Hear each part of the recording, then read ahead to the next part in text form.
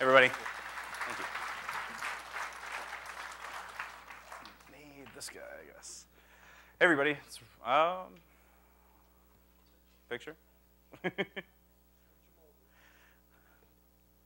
Awesome. Yeah, I do have slides prepared, I promise.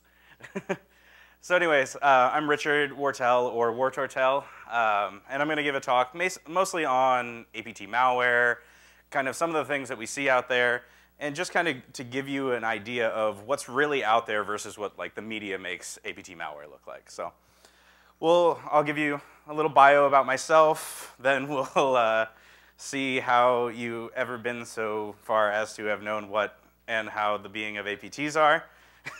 And we'll have a little story time, and then we'll talk a little bit about like the ways that malware authors can do better, and some of the ones that do, and then some of the ways that they can really do better, and then we'll end with thug life, because why not? So you may be wondering, what's a Wartell? That's a Wartell, apparently. I had a friend of mine draw my spirit animal, and that's what I got. So apparently I ride Rapidash and shoot rainbows, but. So anyways, I work for Palo Alto Networks. I'm a reverse engineer for a new research team there. I'm doing some really cool stuff. So I also write CTF challenges. If you haven't had enough of a push, go do the CTF. I wrote some of the reversing challenges for that. It's a great CTF, and go do it. So let's talk about APT. APT is this big buzzword that everybody in this room probably hates me for saying over and over again in this talk. But I'm going to say it a lot, and I apologize. So anyways, APT has this just huge thing behind it right now in the media. So if you Google APT, that's what you get. Like Google image search, you will actually get this image for APT. So APT is apparently ninjas in the bits stealing the credit cards, according to images in Google. But what really happened was some guy out there at some point wrote a regex that looks something like this.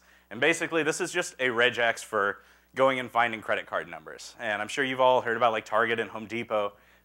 This is like the kind of regex that's sitting in a piece of malware. And somebody wrote this, and then Target and Home Depot went crazy in terms of the media. And then all of a sudden, the media went like, oh God, the hackers out there are basically like ninjas riding T-Rexes, flying through the Gibson, reading all the Matrix code so that they can make Terminators and take over the world.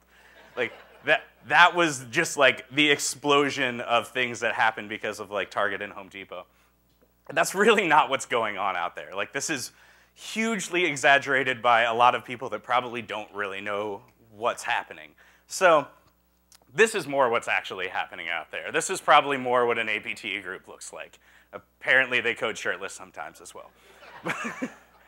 So anyways, APT has a lot of different skill sets. So there's, just script kiddies out there that are copying and pasting code and just using this code that they find. There's small groups that are working together to, achieve some goal. And then there's like government-backed units. I'm sure everybody read like Mandiant's APT-1 report and all of that kind of stuff.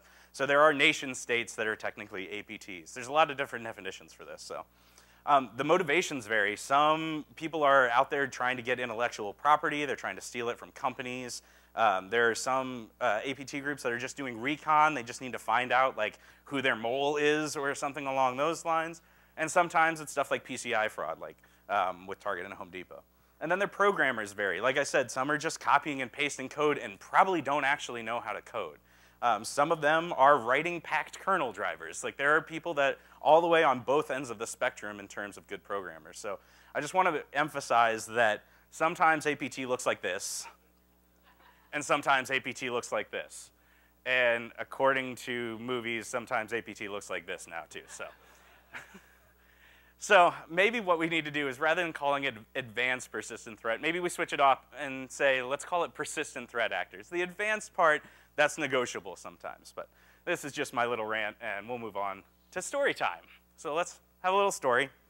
Every story needs characters, right? So this is Fran. Fran works for the APTs.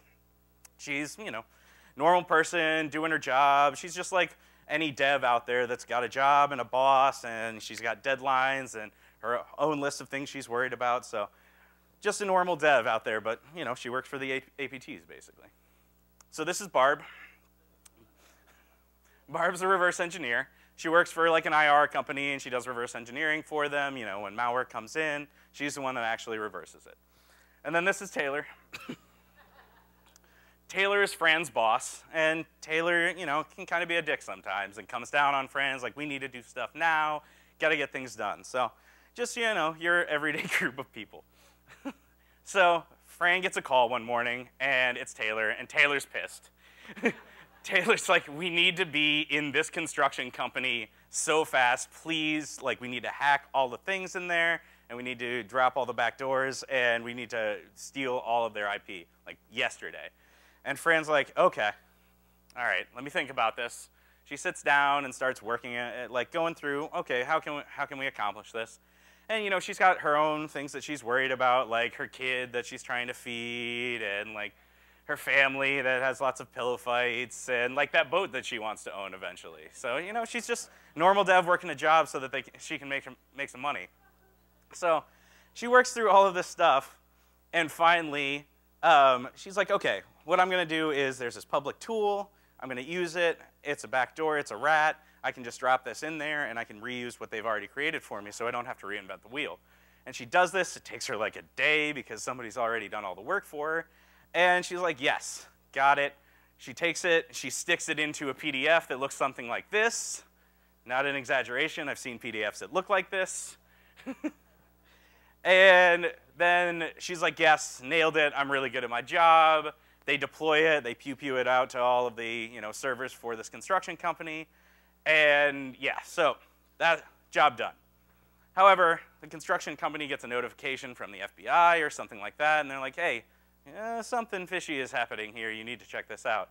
And they have a crappy internal team, or they don't know how to handle it, so they hire Barb's company. This is pretty common. So Barb is here.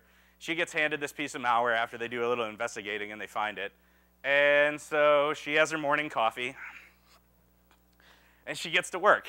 So she starts reversing this piece of malware, and she sees things that immediately jump out to her. The stuff that like is really obvious and she's seen before. Like there's some very, very obvious artifacts that are left behind by this tool set called Poison Ivy that Fran has decided to use. She's like, oh, I know this. And she writes something in software that looks terrible like this and puts together an IOC and deploys it and is like, all right, done, nailed it.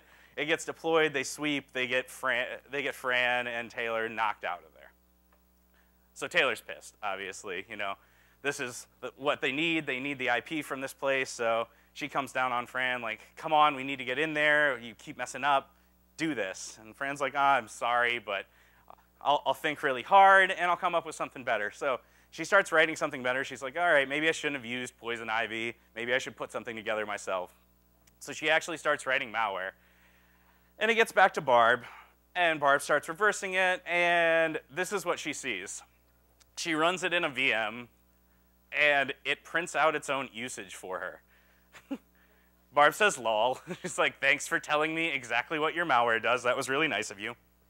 And they do the exact same thing, write an IOC, do whatever they need to push it out, and they get Fran and Taylor knocked out again. So Taylor's pissed again. This keeps happening with Fran, can't rely. And Fran's scared, you know, she has her kid and her boat and all of these things that she's worried about. But she's like, all right, I can do better, I can do better. And she starts working again, and it gets back to Barb again. And this is what Barb sees. The malware drops this text file. So what the malware is doing, Fran has left all of her debugging inside of her malware. So every time it runs, it says, okay, well, at this point, I need this text file. So like when it was crashing when I was writing it, I need to know exactly what happened.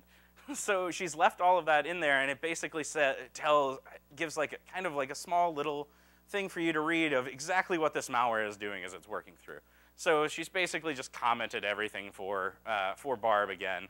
So Barb says, lols, like this is great. Her job is really easy right now because Fran's kind of doing all the work for her. And they do the same thing. She also sees something pretty awesome in here. So she sees C2 communication like to Fran's server.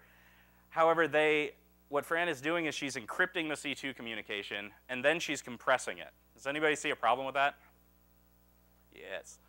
So if you take your C2 communication and you encrypt it, it becomes really high entropy, so it's just very randomized looking. Compression algorithms look for patterns, and that's what they rely on. So when you have really high entropy data, compression will do nothing. So Fran obviously doesn't know what she's doing with this. So Barb goes out for a drink because she's done her job for the day, and she's like, yes, nailed it. Goes out with her coworkers that apparently work on Mars. And yeah, so Barb's having a great day. Taylor's pissed, again, just yelling at Barb nonstop. Barb's scared, doesn't know what to do, but she's like, okay, oh, sorry, Fran is scared, doesn't know what to do. And she's like, all right, I can do this. I'm going to actually write some really good malware. And she really cracks down and is like, all right, I'm going to do something good now. It gets back to Barb, and this is what Barb sees. Fran's gone through and deleted all of her debugging strings. Well, she hasn't really deleted them. She's taken the printer function that she had in there before, and she's just nulled that out. So it's not actually printing now. But what it is doing is it's still commenting it and keeping all of those strings inside the binary. So when Barb goes through and reverses it, she just sees a fully commented binary. It's kind of just been marked up for her already and nice and pretty. So she once again doesn't have to do any work.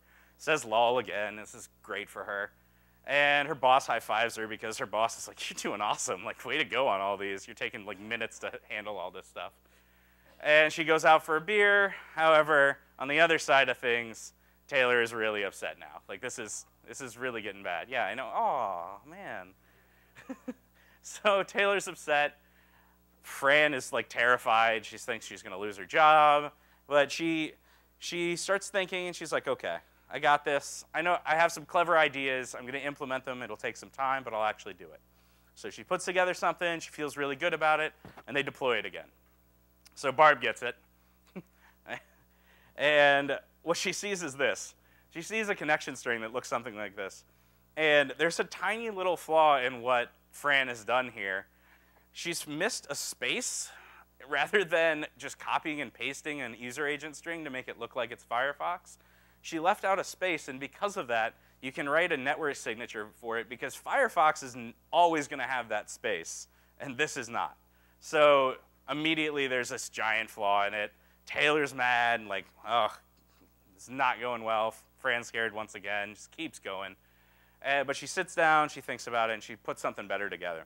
This is where Fran actually gets kind of clever. So what she does is she starts looking through, she makes her malware look through the Windows registry, and it walks through and it says, okay, look through here and find out what browser is installed, and then have all of the browser user agent strings inside of the malware and drop the correct one every time. So now she's actually using the exact correct user agent string, no matter what version of Firefox, Chrome, and she's injecting into that. So great, pretty solid malware, doing some clever things to hide itself.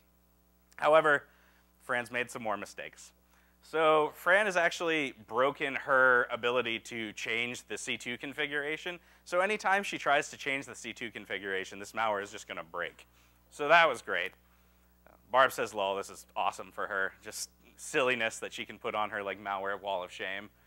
And then she looks a little closer and she sees something really ridiculous. Does anybody know the first rule of crypto? Did you say don't do it? I disagree. Don't roll your own is what I was looking for there. Yeah.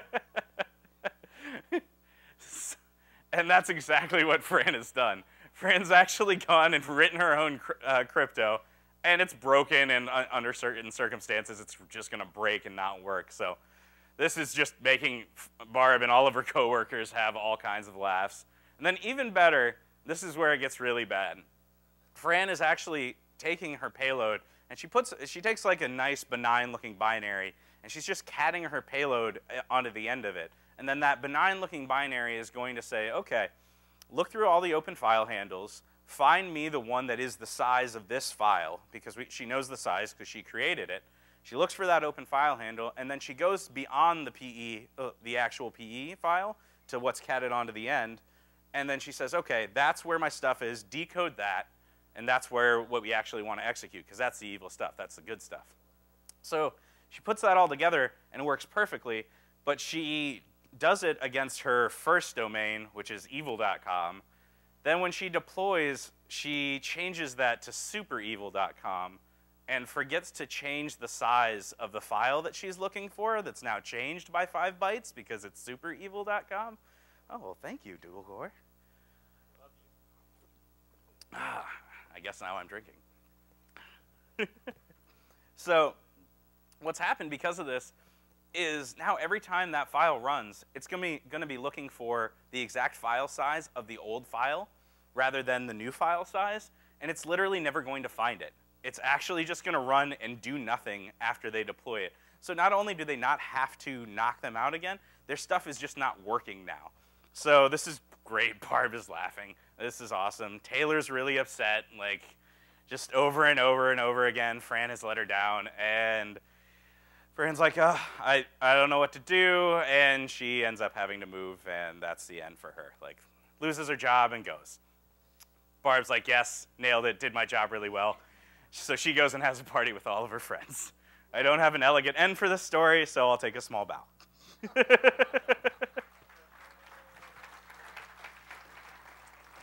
And a drink. So, no, it's worse. I don't have a daughter. So there's a great little side story of my girlfriend hears me laughing really loud all the way across my apartment, comes running in, is like, what the hell is so funny? And she finds me on the ground of my office, like giggling and playing with Barbies. And she literally got concerned and thought I was insane. But also, first time I've ever gotten to expense Barbies, so that was kind of cool. I'm hoping there's a next time. We'll see. I don't know if I have another story. So anyways, next I want to talk about some of the better, pieces of APT malware that are out there. There are groups that are doing really cool things and writing clever malware. So let's talk a little bit about those. First of all, I saw a sample that actually implemented an entire shell inside of the sample. So most of the time when you're writing a piece of malware, show of hands, who knows what a reverse shell is? Yay, good. So most of the time, all you'll do is say, all right, take this command. If you get this command, start up a reverse shell, and then you can take any command that you can run under a normal command prompt. So you can do, look at network information that way. You can run net. You can do all these different things that way rather than having to implement them yourself. This one, it was an interesting engineering task. I mean, they had implemented every single, CD, netcat was implemented inside of this. All of these different things were implemented as commands that the C2 would give it. So it was really impressive as an engineering feat. I remember writing a shell in operating systems class, and it was a pain. So putting that all together into an obfuscated malware, yeah, it sounds even worse. But they had done it, and it was pretty awesome. So that was nice. I don't know what the point of it is. I would probably write the 20 lines it takes to write a reverse shell rather than doing that, but it was kind of cool. I saw a piece of hybrid, or actually a coworker saw this. It was a piece of hybrid malware where what it was doing was it was checking segment registers. And then it looked like it had jumbled code, like that it was jumping to jumbled code that would not actually execute, that would crash. But what it was doing was it was checking which architecture the malware was running in, and then it had 2 shellcode payloads. One was 32-bit and the other one was 64-bit. And it was jumping to the one that actually fit the architecture. So it was kind of cool because it's a lot of work to write shellcode on its own, writing it in 2 different architectures and shoving it in a binary. It was pretty awesome. This is one that I really liked. This is a piece of financial malware. Basically, it just looked like tons and tons of benign code. It looked completely legitimate, really hard to see anything bad there. But we had a lead telling us, this is malware. We're pretty damn sure. And what it actually was it was building a bytecode buffer as it was executing all of this random benign stuff that didn't really do anything. And all that bytecode buffer did was deobfuscate itself. It had a bunch of levels of encoding. And then it would execute just a download and execute script. So it was just downloading something else. However, without actually pulling down what it was downloading, I didn't know the actual functionality of the malware. So that was pretty nice, and their C2 was down by the time we got this. So I still have no idea what the malware actually did. So that was a nice piece. Finally, one of my favorite things is malware authors that will write code to write malware for them. Like, if you write something, if you have like a a clever idea that you want to implement, you should write something that writes it for you if it's really difficult to write on your own. So if you want something that's randomized and difficult to work through, you can do that. And I ran into this recently. So what I saw is I started reversing a sample. There were no strings in the sample. And as I debugged it a little bit, I found that there were strings, but they were all encoded with this big encoder. And this is the function graph for this encoder. And it was disgusting, and you don't actually see that there's calls in there as well. So it's more than just that. So if anybody has done any reversing, this is the output from hex rays for this. It's all just math, random math that made no sense. So like adds, subtracts, XORs, doing single bit manipulations, all kinds of random stuff in there. If you were to actually physically write this and write something that could encode it and decode it, that would take a lot of time manually. So what I'm pretty sure happened here, and I don't have supporting evidence yet, but I think they basically wrote something to write malware for them. So they wrote something and said, okay, write a math function that's really hard and complex and does a bunch of bit manipulations, and then write me one that decodes that as well. And now I can just use that for my communications and all my strings and everything like that, and it does all the work for you. So I saw this in there, and then in addition, I couldn't get it to beacon. I couldn't get this malware to actually reach out. And so what I did was I found the command loop, and I worked backwards from it and saw, okay, all right, this is where it's going, and this is how it gets to the command loop. And then I ran into this. So there was a function that basically said, all right, generate a random number. And whatever that number is, okay, if it's 1, sleep for a little bit, 2, create some threads, wait for them to complete, and those threads are going to go do some random other crap, like do some math functions that take a while or other stuff. And so it would generate a random number, and it was basically a state machine. It was moving through, and based on that random number, it would move to the next level. If it hit, in this case, if it hit 3, it's going to go to the next level, which then had another level, and another level, and another. So by the power of math, they eventually would execute their command loop. But the odds of it executing in a timely fashion, if you run it once, are basically impossible. It will take forever just because it's doing all kinds of clever sleep things in order to avoid you going through this. So in order to get this to beacon, I had to actually force it down all the right code paths. And this is a gross underestimation of the number of code paths that they had created. It was a disgusting, huge state machine. And once again, I'm pretty sure that they programmatically generated this. They wrote something that wrote this C code for them that would just make this disgusting state machine that it would eventually get through. No telling when, but it will eventually take a command from the C2. So really interesting and a real pain if you actually want to run it and get some traffic or stuff like that. So that was pretty impressive.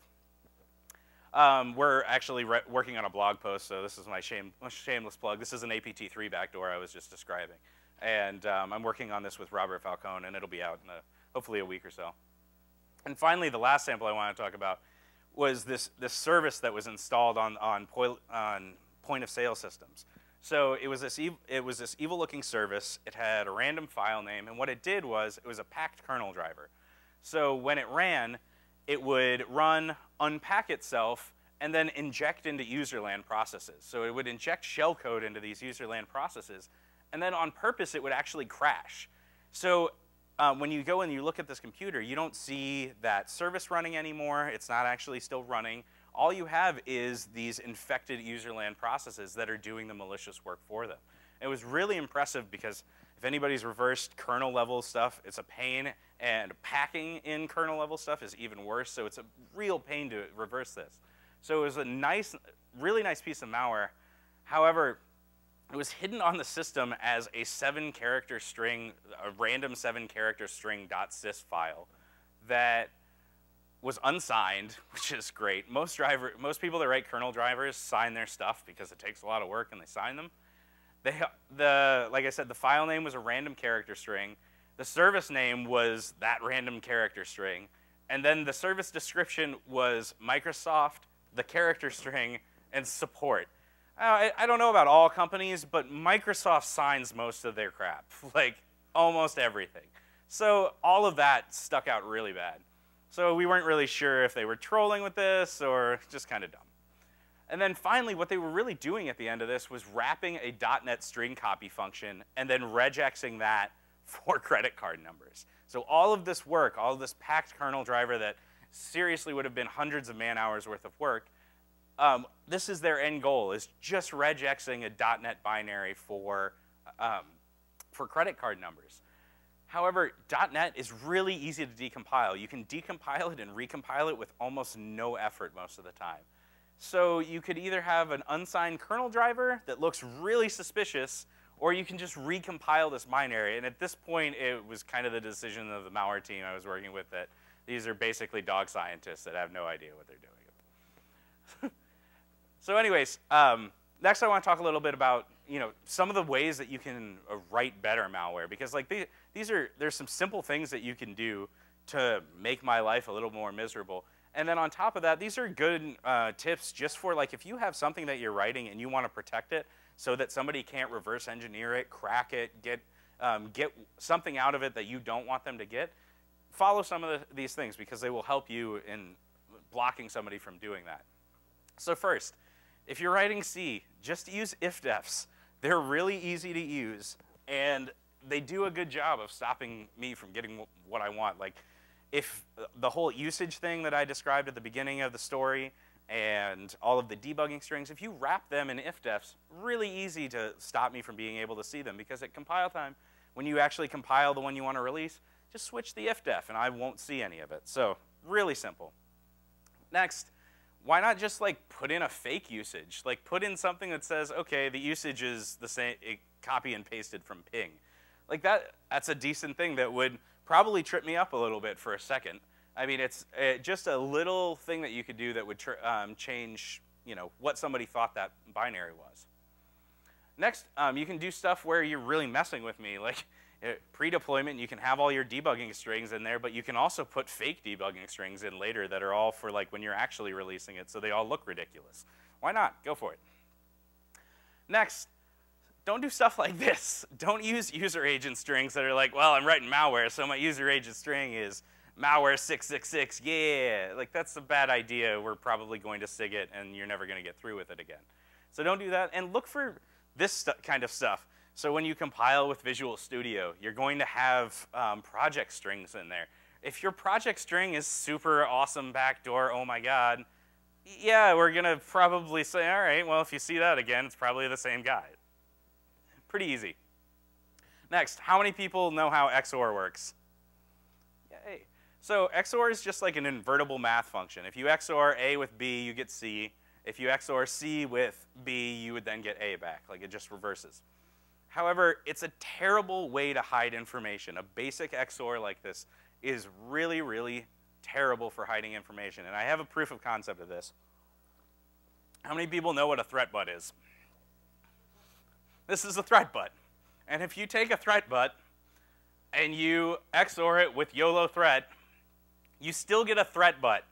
It's still there. So stop XORing your stuff. There's better ways to hide your information. Next, like, you can, there's easy things that you can use out there. You can use mainstream crypto. It works really well. It does the job. It's a little bit more detectable because mainstream crypto uses very detectable patterns in terms of like S boxes and all of the structures that it uses. But it's still better than, single byte XORing all of your stuff and thinking you're secure. Or write custom encoding. So write something like what I was describing, that program that generated a custom encoding and decoding. That's great. That's really tough to reverse and write something that will take care of that encoding for me. So doing stuff like that, not too hard and really worth your while if you're trying to protect your data. Next, use packers that are out there. If you've ever used the MITA or VM Protect, they are both terrible to reverse. These both actually create a single process virtual machine that changes the bytecodes that are in the binary and then at runtime interprets those new bytecodes that aren't x86 anymore and turns them back into x86. It's a huge pain to reverse this because it's going back and forth from the interpreter the whole time. Really painful to work with. So that, and like I said, use mainstream crypto. Don't write your own crypto. Bad ideas. Next, don't use C and C#.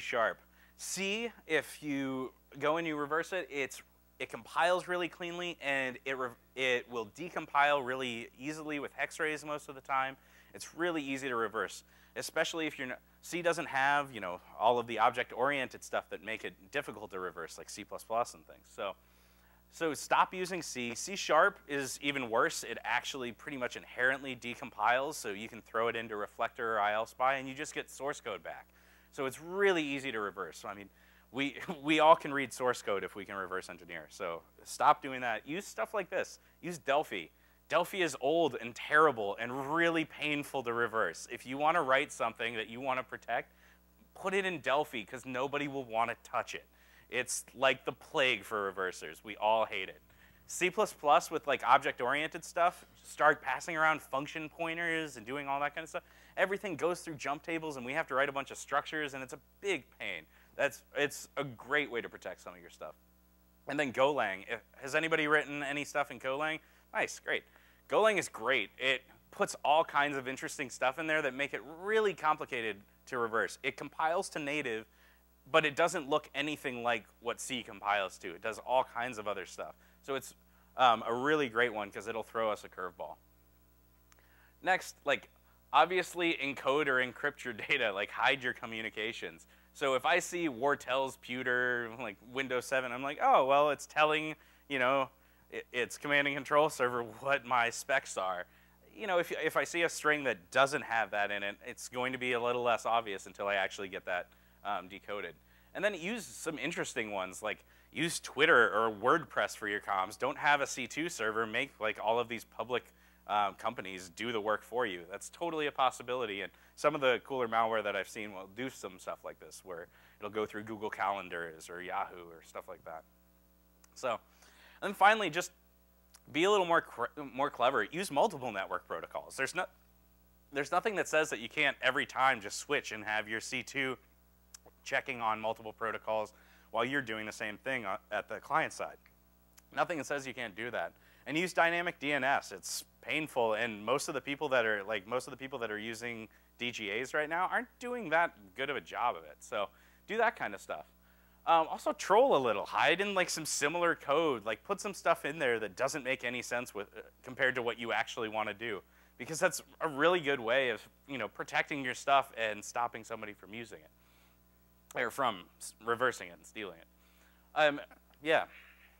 And then finally, write modular malware. Like I was saying about that downloader, if your malware downloads something from a C2 and that C2 is down by the time I actually get it, I don't know what it really does. It just downloads something and then executes it. I really have no idea what its actual end goal is. So do that kind of stuff. Or write a rootkit backdoor. Rootkits are harder to reverse. They're harder to write, I'll admit, but they are a lot harder to reverse. Or write a BIOS backdoor that communicates via sound waves, because apparently that's possible now. So do that stuff. And like I said earlier, write code that writes code. It's a great way to do this. For a lot of the CTF challenges that I write, I really like writing Python that writes C for me, because I like writing Python and I don't like writing C that much. So I write a lot of Python that does all the work for me. It's great ways to do stuff like that. And then finally, just stop being lazy coders is the biggest thing. Like, you can get a job done faster, but if you need to protect something, you have to do a little bit of this kind of work in order to protect it, because there are so many reversing tools out there, and there's so much stuff. Like, this guy is going to write some lazy code, and I'm going to be able to reverse it really easily. So this is for malware or for whatever you're writing that you need to protect. So it's just important to take some of this into mind. And you may be wondering, like, why am I all right talking about this and saying, like, hey, here's how to write better malware and how to better protect your software? In the end, it's not going to matter that much, because on the other side of things, there's always a human in front of a computer that's going to double-click a PDF, and this crap is just going to keep happening, at least for the foreseeable future. So this is just good advice for if you want to protect your things. And you may wonder, like, if Fran's life was so hard and she went through so much, you know, why would she want to be in the APTs? And this is about the only reason I can come up with.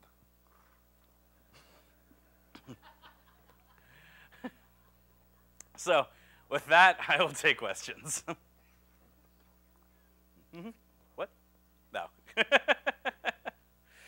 And I'm not above bribery, and we have too much beer, so if you ask a question, I have t-shirts generously donated from Salesforce and beers generously donated from me that you can have one of either of them if you ask a question. They're cold, I promise, because it's hot here.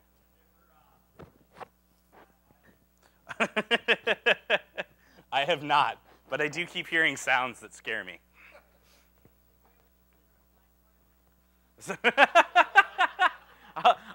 Happily, I just don't own one. Oh, yeah. If you have one on you, I'll take it for my next talk, okay? That deserves a beer if you want one. Yeah, come and grab it. Yep.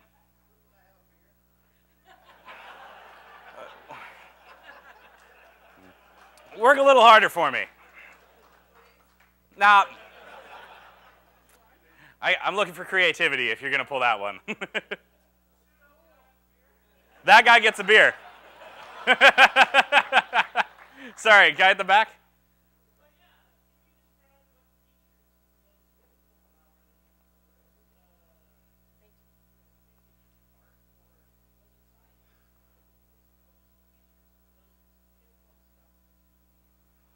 So when you say is it art or science, can you say what you mean by that exactly? Like, are they really clever, or is it just that they're willing to do the hard work? Is that what you mean? Yeah, it's kind of both, I would say.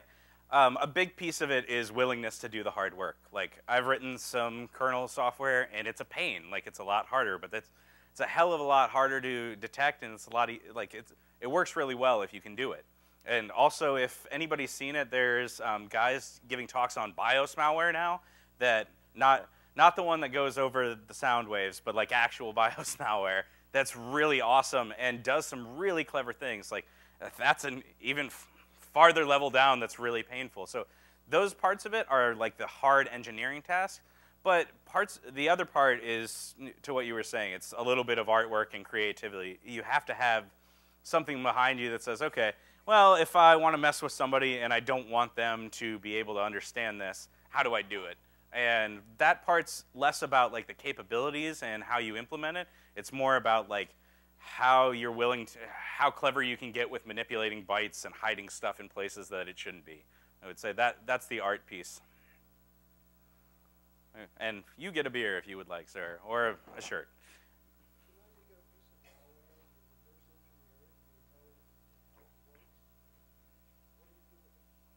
Well, I mean, it depends on who you are, obviously. So, I mean, if I'm in the APTs, I would reverse it and then I would reuse it for my own nefarious purposes, probably. But if you're talking about somebody that works for an IR company, they're going to reverse it, find all of the artifacts that it's going to drop, all of the network communications. They're going to look for all of these things.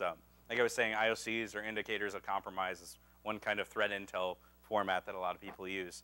And they're just going to pull out of that information, and then they're going to use it to protect themselves from that sample in the future. Obviously, there's a little bit of fuzziness because a clever malware author is going to write things where they'll be like, okay, well, once in a while, I'll just randomly communicate with Google, and then if you automatically generate an IOC, you've just blocked Google for your whole company. Like, this stuff like that is a little more clever, but yeah, that's what's going to be used.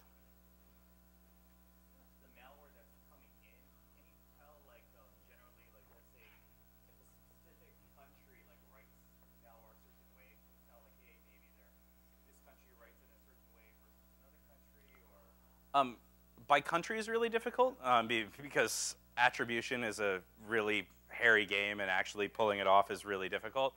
But I can say that like the groups that are tracked that I have seen, definitely. I mean, certain ones are much more advanced, and certain ones they all have their kind of, I think it's TTPs, tactics, tools, and practices. Some of them will use, for example, there's one APT group that loves Delphi, and I hate them. They're terrible.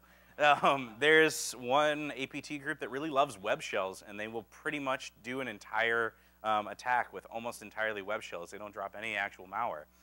So they have like different approaches, and they have, like I said, different skill sets.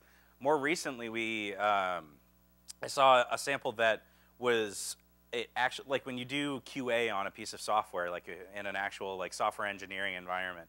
you actually kind of leave remnants that show that there were other code paths, and we've done some QA and we fixed things up here.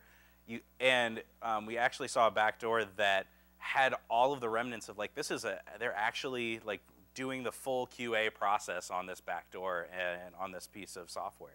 So they're treating it like we're a dev shop and we need to like follow the right practices of deving this correctly.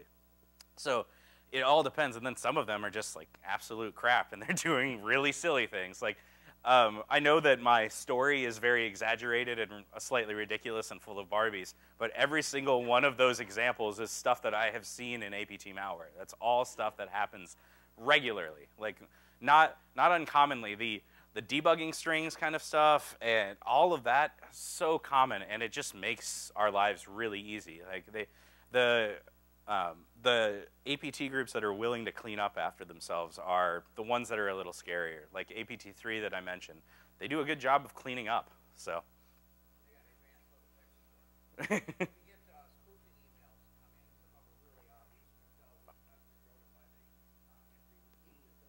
Yeah, yeah. Mm-hmm. Yeah, for sure. Is there a question?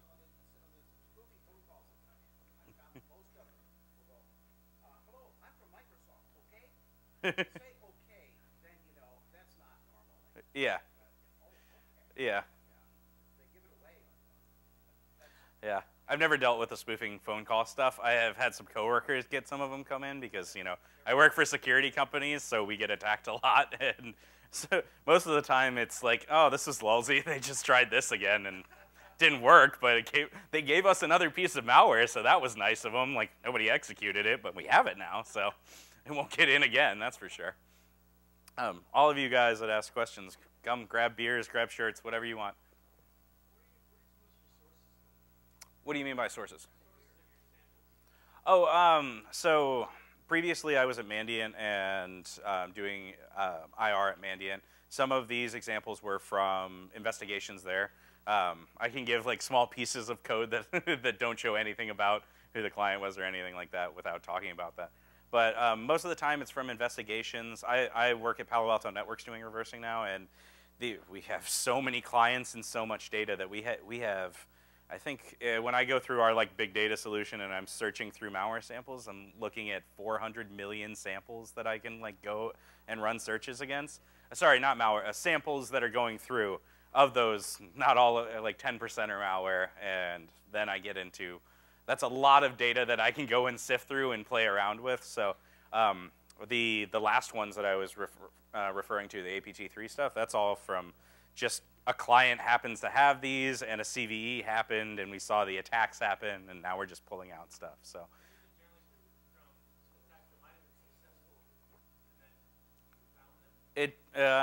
It depends. I mean, some of them, I would say, sometimes there's like a managed defense group or like a certain place that has blocked them, but then we still get access to them. So like they get caught in quarantine, but they still go in for analysis, and we can still play around with them and have them.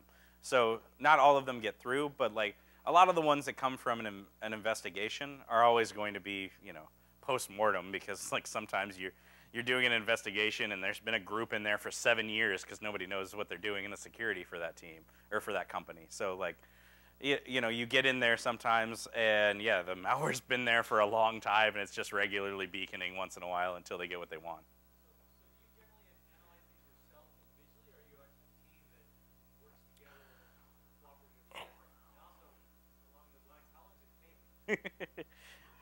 It all depends on what you want out of it. So it depends on what you're doing. If you're doing like long-term research and analysis, that takes longer. If you want to write down all the capabilities of this malware and everything, so like the blog post that I'm going to be pushing out, I break down the whole command loop and every single command and what it does, and then I compare it to other samples that are obviously the same code base, but they've kind of evolved a little bit. That kind of stuff takes time. I mean, I think I probably spent maybe 20 hours reversing samples for that stuff.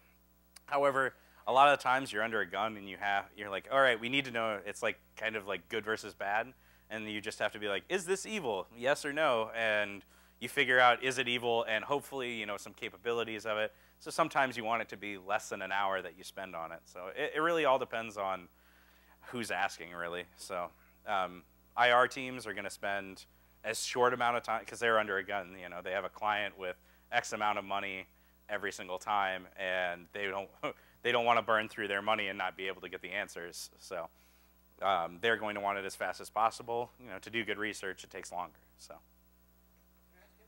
Yeah.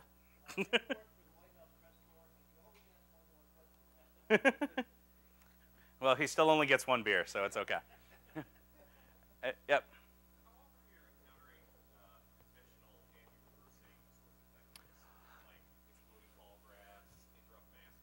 Sure. It depends. Like he was asking, it depends on the groups. Some groups will never use it because they've just never learned it, apparently. Some groups use it constantly. I don't mention it in what I talked about, but the one with the APT3 backdoor I was referencing, they like to do anti-disassembly tricks, but they have one. They apparently have figured out one and only one. So part of the blog post will be an IDA Pro script.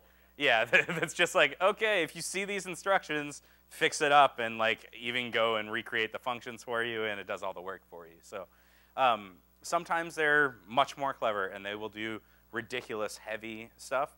I can't give you numbers whatsoever because I can't speak to that, but you definitely see all of it. The one thing I will say is anti-VM stuff is really going away in targeted malware, because most of the time they will still want to, you know, some people are keeping their very crucial resources and their IP and stuff in virtualized environments now. So if you say write malware that doesn't execute inside of a VM, it's not going to execute in where you want possibly, and that's not good. So anti-VM is kind of going away. Anti-debugging, where you're like checking to see if somebody's debugging, that stuff all the time. Like most of the time really basic. They don't do stuff like timing checks very regularly. They'll be like, all right, is debugger present? Okay, don't do stuff. And then they don't do stuff. And I laugh and I keep seeing what it's doing. But sometimes they're putting in a lot of good checks in there. But anti-disassembly is the one that's most, you know, the biggest pain, I would say. I would say also most of the time they're just doing encoding. Like kind of their anti-reversing, anti-everything is just, hey, if it's encoded a couple times, it'll be fine. Nobody will get through that. And obviously, yeah, exactly. Or just like a couple of times hitting F4 in a debugger. And like, yeah, got it. And drinks, shirts, whatever you'd like, sir. Any more questions? Thank you very much. Oh, sorry.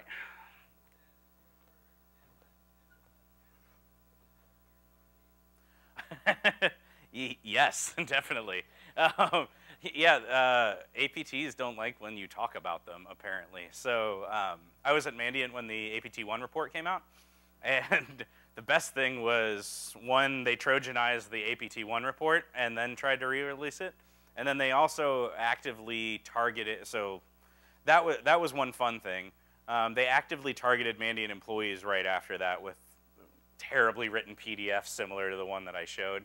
And none of that got through. It's pretty hilarious. It was like, thanks for the malware. We now have all the IOCs from all of this, but you didn't get anything from us. And then the other one I will say is there's a piece of ransomware, and I forget what the name of it is, but it's ransomware that, you know, like crypto, well, not like CryptoLocker, but some of the other ransomwares that are like, we've locked your computer, we're the FBI or the CIA or the NSA, and you've been looking at child porn and you're going to prison for 10 years unless you pay us $300. Like, yeah. Yeah, and get your money back and yeah, all of that. The best part about the one I'm talking about is that it had this banner that was like, it had NSA, CIA, the Mandiant logo, and then it had like Obama pointing at you. Yeah. Pretty great, and so we definitely see that a lot. It's just, you know, the media explodes sometimes like, Mandiant's trying to attack you, which obviously not true, but yeah, stuff like that happens. Any more questions? All right, thank you very much. It's awesome being here.